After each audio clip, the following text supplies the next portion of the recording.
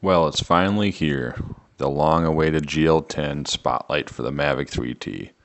Waited for this guy for too long. Really excited to do this review. We're going to go over a simple flight here where I'm going to locate some animals, see the capabilities of the light, and make an overall assessment on it. Initially set up the Mavic 3T with the GL10 spotlight combination here and turned it on. It complained about magnetic interference. I went through a calibration with it on, and then it checked out. But if you notice up there in the top right corner, keep an eye on that the whole flight, and you'll see pretty much a constant satellite fluctuation. It does get better and better as it goes, but it's definitely out of the norm. Something to keep an eye on.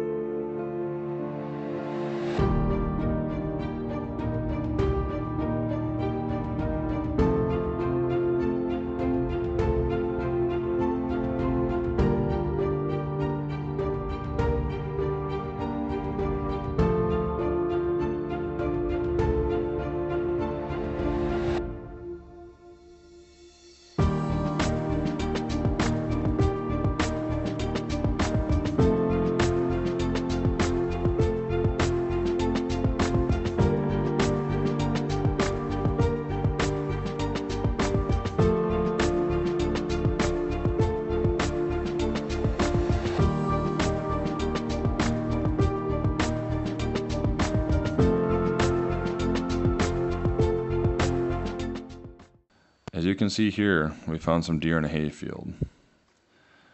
When you turn the spotlight on, you can see at max brightness, it provided plenty of illumination, even at 200 feet, to identify what you're looking at.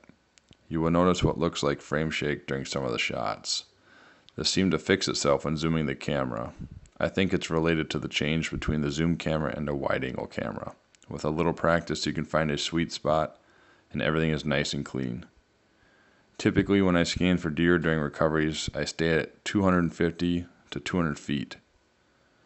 A lot of times you find a deer in thermal and then descend to around 150 to 100 feet to verify what you're looking at with the spotlight.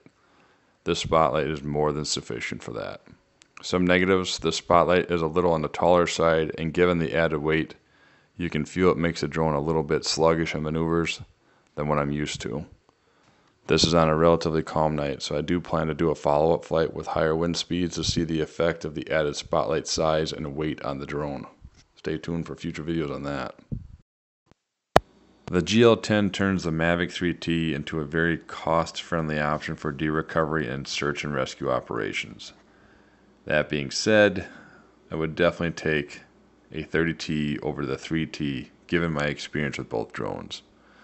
Pros of the 30T over the 3T for deer recovery: weather resistance, wind resistance, RC Plus controller, flight time, better sensors, the laser rangefinder, the hotspot batteries, the bigger payloads with less effect in flight behavior. The 30T barely even notices them. Case in point, the GL60 mini spotlight, which has 7,000 lumens, will be a game changer for finding things at night. Stay tuned for a review on the GL60 Mini as soon as I get my hands on one. Keep in mind the GL10 for the Mavic 3T in this video is 1800 lumens and it performs great. So imagine what 7,000 lumens could do for recoveries.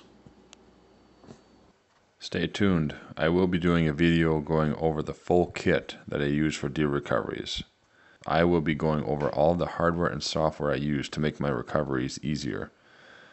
If you have any questions, please leave me a comment and subscribe to see more.